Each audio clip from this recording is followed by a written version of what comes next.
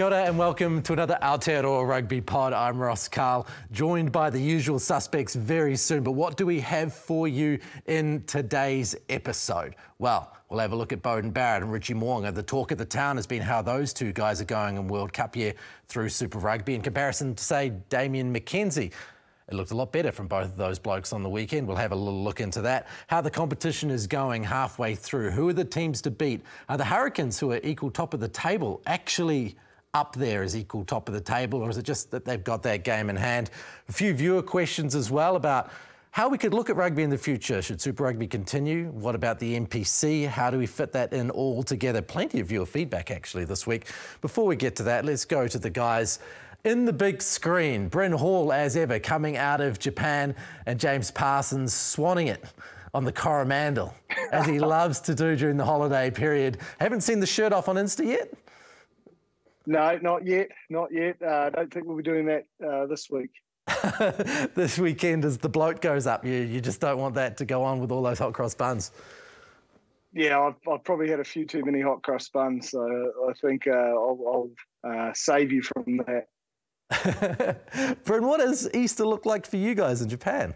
Not a lot, mate. Just obviously donning a black eye for making a tackle on the weekend. That's really pretty much the highlight of my Easter weekend. Last week, we had a lot of response, guys, especially in the comment section on YouTube, about what it looks like with Beauden Barrett and Richie Mo'unga and Damien McKenzie as the first 5/8 through this competition and looking towards the World Cup. We had a lot of chat last week. Both of you said, you know, essentially class is permanent. And you look at that weekend, Jipper, you're pretty happy with that summation considering how Beauden Barrett performed against the Rebels? Yeah, look, he was very classy. There's no doubt about that. I think Richie Mo'unga was very strong as well. I mean, 1 week doesn't make a player, and I think that's what we were probably trying to say last week. And I think the big thing will be seeing those players step up in those, I suppose, those bigger derbies that will be just around the corner. Especially, I think the Blues have got the Crusaders again, so that'll be a big fixture down in Christchurch. Bryn, when you look at those kind of ups and downs in a player's career through Super Rugby, which is a long season, I mean, it's 15 weeks of regular season play. If you're down on confidence, do you target some of the lesser teams and go, okay, this is the place that I need to play really well to get myself going again? Did the players look at it that way and go, okay, the Rebels is my chance, and if I do well there, when I get to the derbies, I'll be looking sweet? You're trying to set me up, Ross, saying the Rebels aren't a good team. I wouldn't do that. No. No, I don't think you think as a player. You definitely don't look on the calendar saying, you know, if I've had a run of good performances that you are playing a lesser team. I just think it comes back to more so your preparation and getting that right. And from all accounts from hearing from the Blues, and Jip can probably attest to this, that his preparation would be world class and been able to know exactly what a week looks like. But, you know, sometimes it just comes at different parts of the season. And I think you look at Richie and Bodie on the weekend, both of them were able to influence the game, whether that be run, kick or pass. And so, you know, Richie had 2 try assists, one being lucky for Springer with the bounce of the ball. But, you know, I look at Beauden Barrett's, I guess, his try assist for Mark Talia with the ability to be able to chip and chase, seeing the space in behind, and then to put it on his foot again for Mark Talia. You know, that's Beauden Barrett that we know and love and want to hopefully continue to see. But, yeah, I think, like we said, class is permanent and they're not based around 3 or 4 performances before that and not playing well. It's always going to happen. But I think for me, more importantly, when it comes into the big stages, you know, that's where I find, you know, the Richies and the Bodies, that's when they really step up and you'll see them be more pivotal against these, you know, for example, against Moana and the Rebels on the weekend. Jibber, you spent a fair bit of time with Beauden Barrett in Blues camp. You know, we saw the disappointment on his face against the Chiefs with the things that didn't go to plan for him. How would he have reacted within camp? Like, what would you have seen from Beauden Barrett within Blues camp during the last week heading into the Rebels? I don't think you would have seen a lot different in his preparation. Like, I think consistent preparation gets that consistent performance.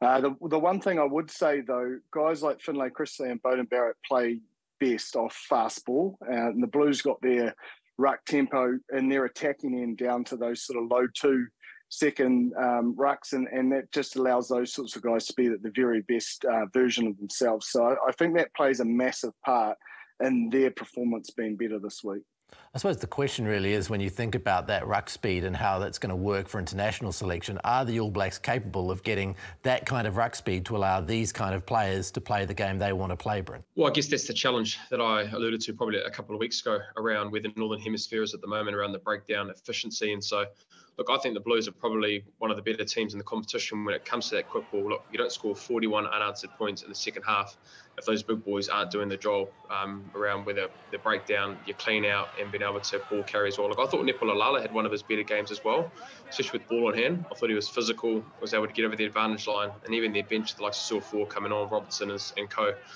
were really good around that area. So, yeah, like I said, I think the challenge for the New Zealand teams is to consistently keep getting better in that breakdown efficiency, because when we do go into that Northern Hemisphere and into that World Cup and playing those teams, that breakdown's got to be that 2 second to 3 second phase, because we do know the All Blacks, when they do play at a tempo, you got the ability of Barrett, Mo'unga and co to be able to run in, I guess, influence like they did on the weekend.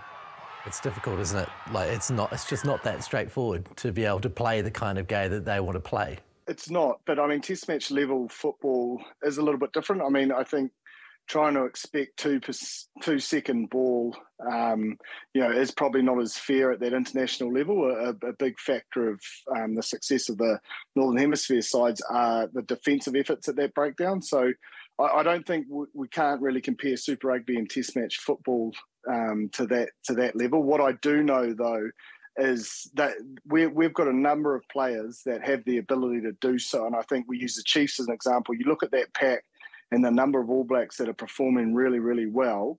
If we go towards the World Cup with that sort of mindset in the carry and the collision area, especially the Retallicks and the Samasoni Takiahos, Sam Cane as well, I think we'll give ourselves the best opportunity to let guys like Richie Mo'unga and Beauden Barrett play their very best football.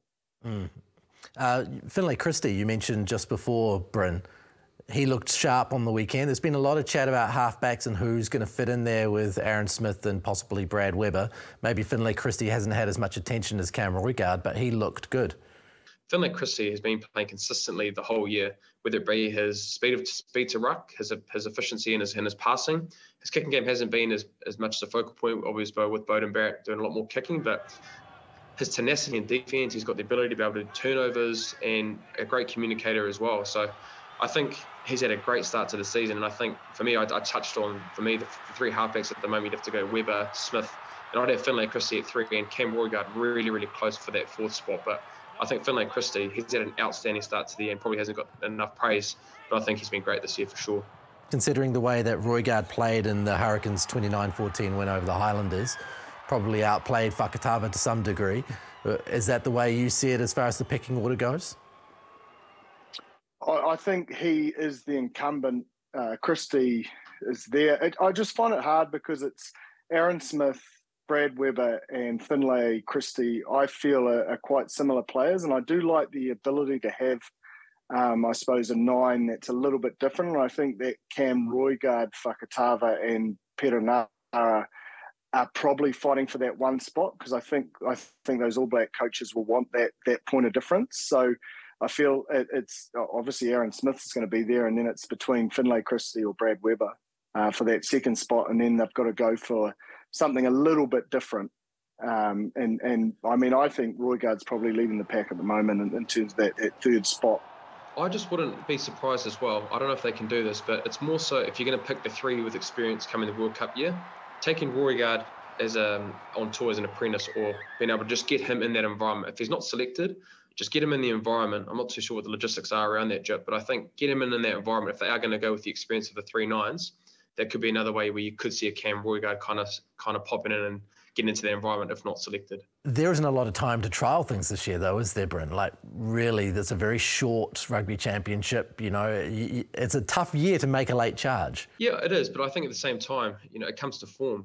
We talked a lot around guys that have had opportunities and played really well in Super Rugby seasons in World Cup years. Severis was a clear example. Nehemiah Scudder having that 1 year as well. But I think you still have the ability to pick him, and they know what they can probably get with Brad and TJ. And very similar to last year, they didn't pick them, and they took Fakatava to have a look at him, knowing that you can pick TJ and Brad in the back end of the season. And they could probably do that again if they wanted to, really, having to know what they're going to get with Brad and TJ. or even Finlay as the example. Get Roigard in there for the Rugby Championship. It's 3 games. It's a pretty short Rugby Championship. Give him a go. If it doesn't work out, at least you give him a chance, and you can be able to go back to the tried and true of the experienced players. But you are right. There is not a lot of time, and it will be interesting to see if the All Blacks do give him that opportunity if Roigard continues to keep playing at this level that he has at the start of the competition. Bryn, you listed Christie's pillars of his game, the things that you're impressed with. When you look at those elements of Roigard's game, does he have the same level across the board, or is it just his running game that's at the same level? Well, he's got a good pass. I wouldn't say he's obviously your Aaron Smith mould around getting the ball out as fast as Finlay Christie does, because I just think with the Blues, a lot of their attack has been able to get the ball out to Beauden Barrett and then been able to then make the plays off the pods from that to get their outside backs going. But I had a look at Roigard on the weekend. He had 10 carries on the weekend, and I know he had 75 carry metres, and one of that was what's an intercept try. But you don't see those kind of numbers in halfbacks in New Zealand carrying that many times, and he's consistently done that in this competition. The only other player that you're talking World Rugby is DuPont. He has those kind of numbers around carry metres and being able to run the ball like that. So that's what Cam Roigard, I guess, his positiveness is around if he was selected. He has that running game, which Fakatava was chosen for last year to bring something different. But he still has the great skill set of being able to get the ball out. He's got a great pass and he's got a great kicking game with the left foot option as well, whether it be contestable and a long kicking game as well. Out of those 10 carries, do you reckon they were all on? Or was he overplaying his hand a little? Yeah, it's a good point, Jip. I look at that probably at the All Black level as well. The speed of ball and getting the ball out is really important. If you're looking through Aaron Smith and even, when TJ Perenara and those boys are there, it was getting that ball out really quick. And so I think what the Hurricanes do, though, they have given him a license to be able to be instinctive around his running game. Do you want to, I guess, pick your timings a little bit better? Of course. But in saying that, that's his kind of positiveness that he has in his game. And look, I guess the Hurricanes won't be wanting to pull that out of him because he's been really good around that. And I think Jamie Booth's been great in and around that area as well. But I guess timing will be important at the next level because I don't think you're going to see the same gaps. And I guess the importance of tempo and getting that ball out in the All Blacks is really important, as you've seen for Aaron Smith doing that for the last decade. What have the Hurricanes done to allow him to run like that, Jipper? They've obviously structured around him in some degree. I think they've really focused on attacking around the heart, and I suppose by the heart I mean the breakdown.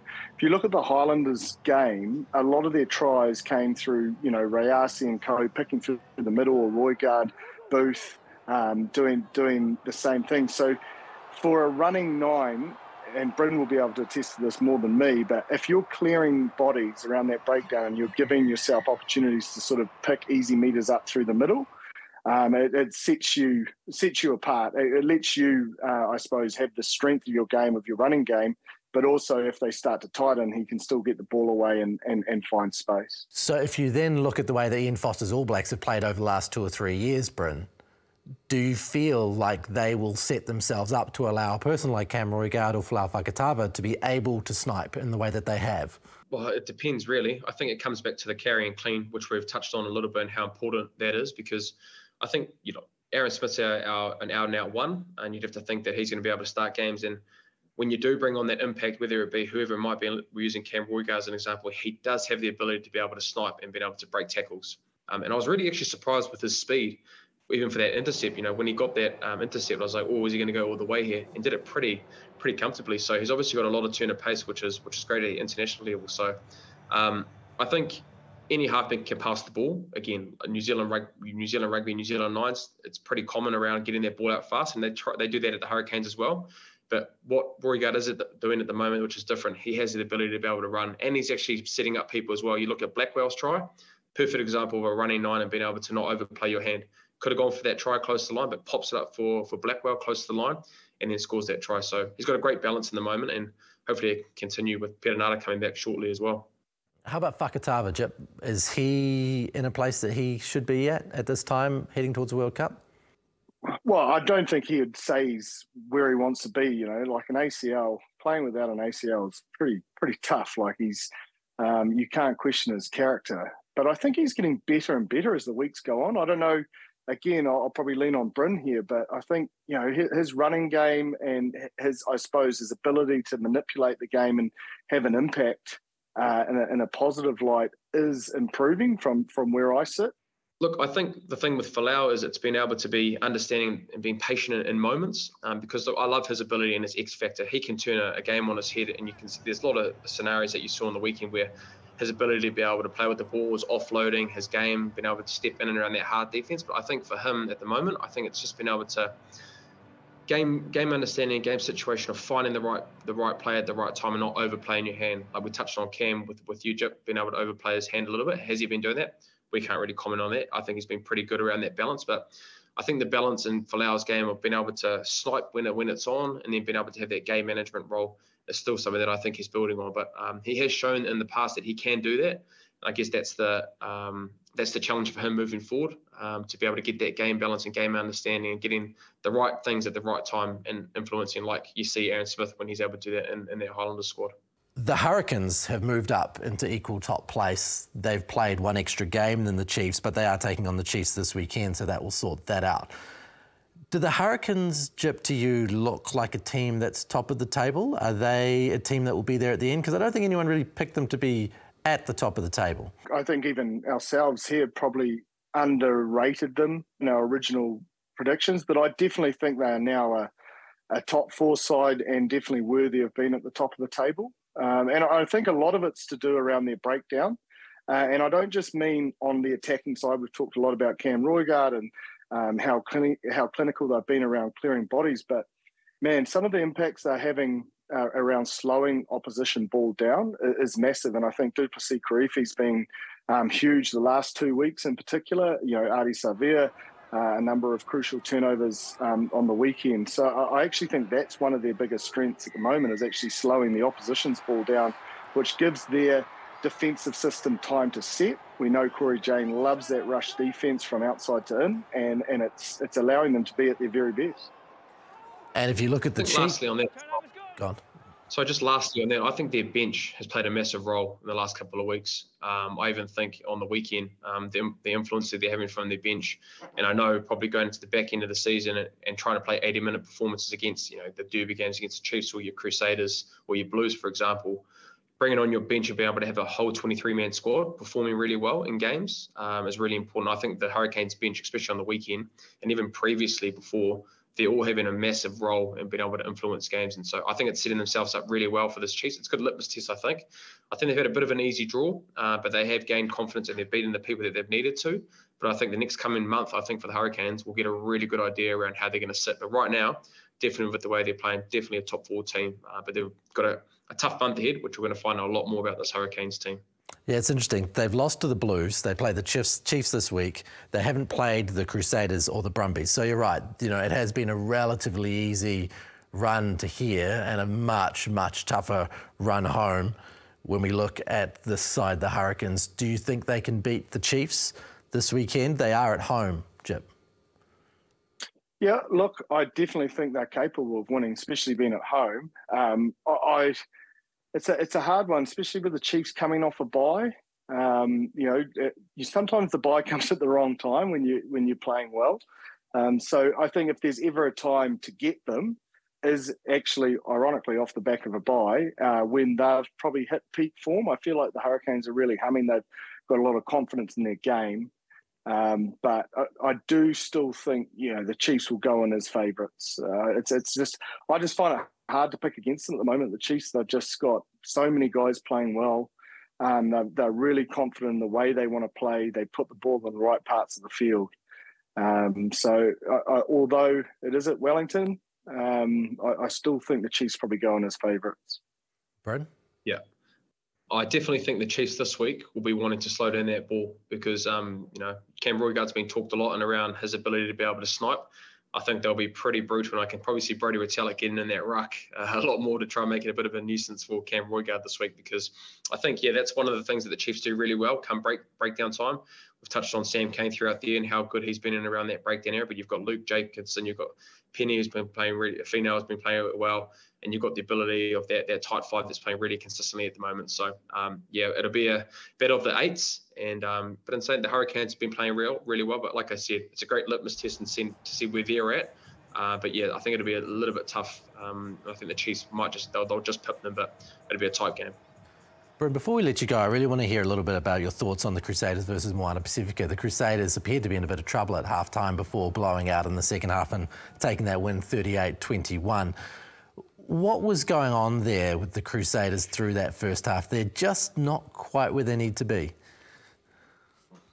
Yeah, I think just the energy and their intent. I think, Scott Hansen talked around it a lot. They weren't the first 5 metres, I guess, them being able to set early wasn't where they needed to be. And, I think Moana Pacifica, man, they played well in that first half. Jib's touched on it a lot around their continuity and being able to win breakdowns and being able to hold on to the ball for long periods of time. And I think the Moana did that. And to be honest, Jimmy the Jet, what an unbelievable game from the winger. And you've also got Levi Moore and Willie Havili, who I thought was really good. There was that span of 5 minutes where they were able to pounce on the Corey Callow yellow card. But, I think they'll be a little bit disappointed. I think they're going into the bye. I think it's a really important time for that group to go into the bye. I think with the injuries that they've had and I guess the cavalry that's going to be coming back, having 5-2 probably isn't probably where they wanted to be, but with that loss to Ndrua, they've been able to pick up points. Probably a few more bonus points would have been nice for them, but the bye's come at a good time, and I think you're going to see a lot more better performances coming in the next month or so with these All Blacks and with other players coming back into the fold. Thanks, Bryn. We've got to let you go there. You head off to training, and we'll catch you again next week. Sounds good. We say goodbye to Bryn, but Jip, I'm really keen to understand a little bit more about Moana Pacifica because we've talked about them a bit. Their place on the table probably doesn't indicate the strengths that they've got and the fact that they're able to push teams for a period of time. What's happening to them as they fall away in those second halves and blowing these games? I think the hardest thing for them is their attacking stats are actually right at the pointy end of the competition. They're great at winning collisions. They're great at getting fast ruck speed. They're great at I suppose getting across the game line. I think they're first in the comp on that. But the biggest thing is, and we say it, and I hate it because it is a cliche, but defence wins championships, and that's where they fall off the end. Bryn sort of spoke about the Hurricanes' impact they're getting from the bench, and we've seen time and time again for Moana. From the 60-minute mark to the 80-minute mark, there's been a massive spike in points scored against them.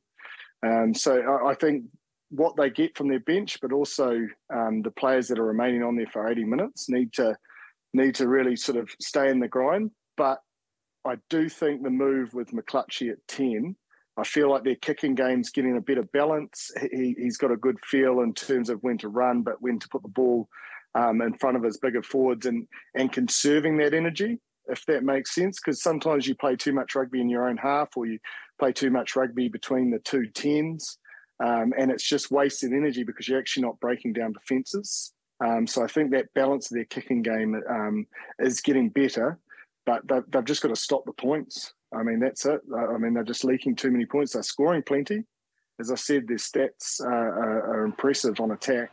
But, if you leak more than you score, unfortunately, you come out second. Are they falling out of system or are they falling off tackles?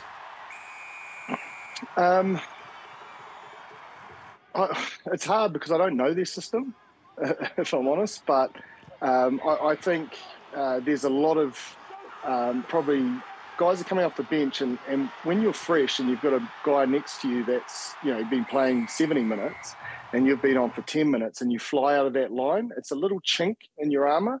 And I feel like it's those sort of connections that are causing them the most problem, the back end of their games. It's almost like the bench are trying to have such a big impact that they leave their mates behind a little bit. And that's if you use Melani Nanai's flick pass, it was just a disconnected line. He got between two defenders. Yes, it was a freakish pass, but he won the collision by that separation, which allowed them in behind, and then they score obviously off that. And is that just a communication thing to hold a line together? How does that work? It's definitely a communication thing, but like I say, it's just controlling your emotions. Like I was guilty of it when I played, especially early in my career. When you come off the bench, you try to almost do too much as an individual. And I think when you said, are they breaking down the system? It's not that they're breaking down the system. I just think there's individuals trying to make such a big impact that they're not doing it, in sync, I suppose. You talked about Melani Nanai. What a great pickup for the Crusaders. I mean, at the Blues, he was just a one-man player-beating machine, wasn't he? And to come out of nowhere into their team, wow. I still remember, I think we were playing the Waratahs, and Israel Folau, big man, was over the try line, and Melani picked him up and drove him over the sideline and took him out. He is so much stronger than you would realise. Like, he's quite a slight body, but man, he's just got so much power behind him. Great to see he's come back from his ACL rehab, firing, and it was an awesome get for Bay of Plenty. But it's a great heads up play from the Crusaders. They always seem to find these players that just bolster the squad, not only in terms of performance, but what they can do at training during the week is massive. The Crusaders seem to have like that theory. If you use like a Mike Delaney previously, like they do like that older athlete that can play a really strong role, I suppose, during the week, running the opposition plays and sort of driving that, not B-side, but the guys that aren't getting regularly selected. And time again, they pick these little gold nuggets. And I think Melani Nanai is almost their Mike Delaney. They had Simon Hickey last year. They always just have a knack of picking up these guys that can add so much during the week, just for your young playing group. But more importantly, when you look at how many injuries they've got, the fact that he could come and play and make an impact like he did, just shows, I suppose, their IQ when they're recruiting their squad and getting that balance right. One of the other things we've seen, and I touched on it a little bit earlier through this weekend, is this habit of teams getting blown out in the second half. The disconnect between the good teams and the second-rate teams seems to be continuing to a degree, where you get to that second half and the Brumbies blow out to 52-24 out of nowhere. Why is this continuing across the board? Well, I actually think we have to celebrate it a little bit. Like, we've made some rule adjustments that have meant there's a lot more ball in play and sides are fatiguing. And when they fatigue, you watch the discipline count go up. The Reds had 15 penalties. I think the 10 of those were in that second half. So as soon as you start fatiguing, you make poor decisions, or you're a little bit sloppy in your clean out, or you lose your feet. And then, lo and behold, you're just piggybacking the other opposition up the field. And as we know with the Brumbies, you do that, you'll get punished. Same with the Crusaders, same with the Blues. The Rebels were right in that fixture. Probably a little bit unfair on the Rebels. I think there was some actual individual brilliance that actually led to the Blues blowing out that much. But I still think it is these rule adjustments that are making sides fatigue. And I suppose that the sides that are fatiguing it's again just going to that bench, and the impact they're getting off the pine is probably just not at the level of the opposition they're playing. We want to see a competition where there is the opportunity for there to be some sort of, boil over, upset, whatever you want to call it. And the new rules are almost making it work the opposite way, where depth and lack of fitness or whatever it might be is being shown up, and really the predictions are easier than ever. Well, my tipping wouldn't suggest that, but others obviously are doing a little bit better than me. I think I'm sitting in 59th, but I think if you look at the NRL, it's a little bit similar over there. There's a lot of blowouts. There are the odd tight fiction. I think we'll continually see that with a lot of the derby games, but it's no different there. Like there's a level that some teams just can't live at, and I think it is. I think it is a good thing, because it's going to make players want to get better, which will then hopefully, these are new rules that have increased the ball in play. That pre-season next year we'll see a tightening of these sides, and let's not forget the upsets. Like the Drua have had a number of upsets. I still think there's teams like Moana Pacifica that will get on the right side of a couple of these results, and I suppose the Waratahs are coming into their own. The Brumbies have picked up a number of wins against Kiwi sides. So I still think there is that, I suppose, unpredictable feeling when it comes to results. I think it's a little bit different when there's 4 games a weekend. It makes it a little bit easier, and in terms of, I suppose, proving that point. But I think there's a lot to like about the new rules in this competition. If you're within a Super Rugby tipping competition, the Aotearoa Rugby Pod League, there's 493 of you. So Jip's 59th place isn't that bad. He's only got 3 games wrong in comparison to first place. So first place is what picked 36 results, and Jip has picked 33. So it's not too bad. Like, over the course of the season, it's not awful. Yeah, no, I'm happy with that, actually. Yeah, it's made me feel better, Ross. Thanks. The problem is that so many people are able to pick these results because they're so predictable that it's really close at the top of the table. There are all these people who are on exactly the same number of points. It's the margin, though, isn't it? That's where you can really sort of set yourself apart, as getting as close as possible to that one game where you get to pick the margin. Let's have a look at these results this weekend then. MP versus the Reds, where are you picking? I'm going to go MP. I think they're due. You know, they shouldn't have not had a win when you look at their team statistically. So, Brumbies versus the Drua. Brumbies. They didn't play well the other night, and they won convincingly.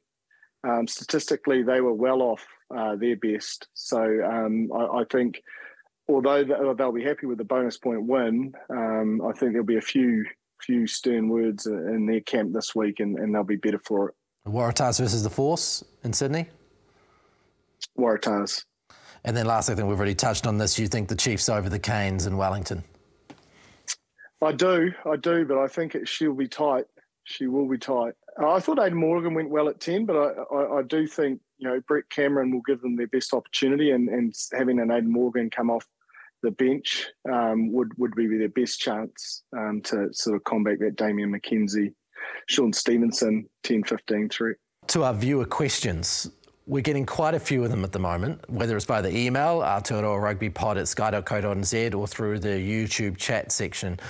There were over 100 comments on Damien McKenzie versus Beauden Barrett versus Reggie Mo'unga. We've already covered that off. The other key ones, one was an email from a bloke called Jack Joseph Vito, who had a very similar question to a bloke on YouTube called Kano is King. So I'm wondering whether they're the same person. I'm not sure. But essentially he's saying, let's scrap Super Rugby, go back to the NPC, create some tribalism, basically lose the Australians, and then have a relegation system, pump a bunch of the Silver Lake money into it. That is where he's coming from. Is it realistic, really, to run the NPC as a competition in New Zealand, a fully professional competition, considering the amount of players, the amount of money that's in New Zealand rugby? Look, I love the idea of it. Like, I mean, as a kid growing up, you know, the NPC was sort of my first sort of touch with rugby and getting behind a team.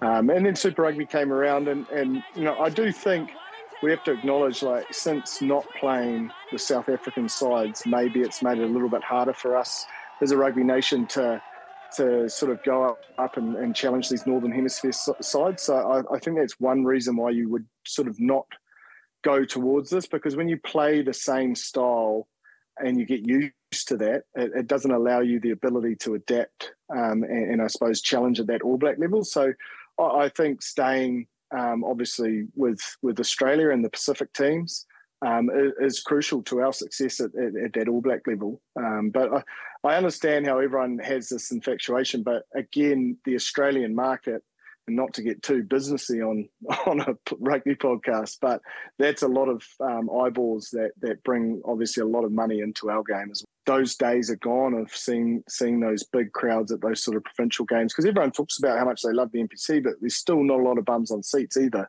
And some of that football that's played is spectacular. So I think a lot of people just like viewing rugby from home, and maybe we need to lend ourselves more towards that NFL, NBA, where it's, I suppose, more of a grand spectacle with bands and all sorts that gets people out and watching the game. The in-stadium festival. I think the best one that I've seen, that I've been to internationally, was in Buenos Aires. next to the stadium. They had a festival, there was food, there was drink, the players who weren't playing were involved, the kids have got games, there are bouncy castles. It really was a day out at the rugby, you know, and I wonder whether that's the thing that we're missing. When I played my first game in South Africa in Durban against the Sharks, and we pulled up in a bus, and there's just boot parties, there's live bands, like it's a complete and utter whole day. As a player, that was amazing. And then our aftermatch was, you know, out with the public and the boot parties. And, you know, there is an element of that, you know, it gets the players a little bit more connected to the fans, and you know, I suppose that closer bond and that closer connection is what drives people to want to turn up and be part of these fixtures. Yeah, Kings Park, Durban is a hell of a place. It's a hell of a place to go to a test match as well. The boot parties, the braais are cooking, everything is going, the music is on. People are in a good mood by kickoff. Like, if you haven't experienced that in your rugby watching life, that is one place that you need to watch some rugby. It is quite like anything else. It is quite a fantastic thing. Arneas13, I think that's how you say it from YouTube. Why wouldn't the All Blacks play Sam Cane at 6, Dalton Papali'i at 7, with Ardie Savea at 8? We don't have a better 6, he says. Then Cane is a tackling machine, very consistent in defence. It'll let Papali'i do the athletic, enigmatic stuff. I think Dalton can play 6, if I'm honest. I think Sam's an out-and-out 7, and Dalton has that athletic ability to be a line-out option, obviously a threat at the breakdown, but he's a big ball carrier. He's a power athlete. When I saw this question, I genuinely thought, I don't mind that trio. I think it's a great trio, but I would put Dalton at 6 and keep Sam at 7. I mean, when you look at the other 6 options around the country, though, there are a number. Akira Ioane's there as well. He's obviously got a knee injury. I think Shannon Frizzell has the ability to play that. Blackadder to come back from his injury and the form he hit straight away was seriously impressive, similar to Joe Moody. So he's got to be considered. We've got a lot of 6 like Jacobson. Man, I don't know. He is so impressive. You know, he has to be considered a genuine option. He's a great line-out, and maybe I'm just thinking from a hooker's point of view, but he's a great line-out option, great round the park. So, I mean, there's a lot of players that you can sort of line up in that 6 jersey, but I can see the thought in that question. The only thing, I just see it differently. I just think Sam's an out-and-out 7, and he's really, really good at that 7 role around the breakdown and the tackle, and whereas Dalton can play that sort of explosive 6 role that we've seen from Jerome Kaino and the likes previously. Anyone who watched the show knows that I'm the president of the Luke Jacobson fan club, but to be fair, you know, it's been 4 years since he busted into that 2019 World Cup squad, and the fanfare isn't quite as loud for him. Is he just doing his job, and because he's the kind of player he is, who just is willing to do the dirty stuff, maybe he's just not getting noticed in the same way? Oh, I think it would be hard not to notice him this season. He's got some very sharp shoulders at the moment in that tackle, and he's been great with ball in hand. And as I say, in terms of his core roles, having the ability of, you know, what he does at scrum time and how he helps his props out when under pressure, and what he does at line-out time, I think he's right in the mix. I hope so, because I think he's got a lot to add at test level. He feels like a test player to me. He's hitting like a test player at the moment. You know, he's had a few injury niggles over the years that probably hasn't allowed him to play at the potential we know he's capable of. But man, some of the shots he's putting at the moment, he is, as I said, he's got very sharp shoulders at the moment. So he's making a charge at the right time, I'd say. So many people to consider in World Cup year and week on week. I suppose we try hard not to just be knee-jerk, but it's impossible not to be as performances go on. And I suppose we've seen that in the last couple of weeks with Beauden Barrett and Damien McKenzie and those conversations. But it's far more fun to have the conversations than to ignore the week by week, Jipper. Isn't it great that you've got this many players? Like, we talk about it every week. You know, there's a new player every week. We're trying to consider, how do you fit them into the squad? You'd much rather have that problem than having a solid 32 that you just pick time and time again, in my opinion. Unless it's the 2015 World Cup 32, 33, and then, you know, you're happy to just go, okay, they're the world's best, and Awesome, let's go with that. Okay, well, thank you very much once again, James Parsons, for joining us on the Aotearoa Rugby Pod. We'll see you again next week. Cheers, Ross. Always a pleasure, my friend. Okay, mate. Catch you soon. And we'll catch you as well next week on the Aotearoa Rugby Pod. Catch us on YouTube, catch us on Sky, catch all the reaction on rugbypass.com to what's going on in the world of rugby. Catch us around next week. Mā te wā.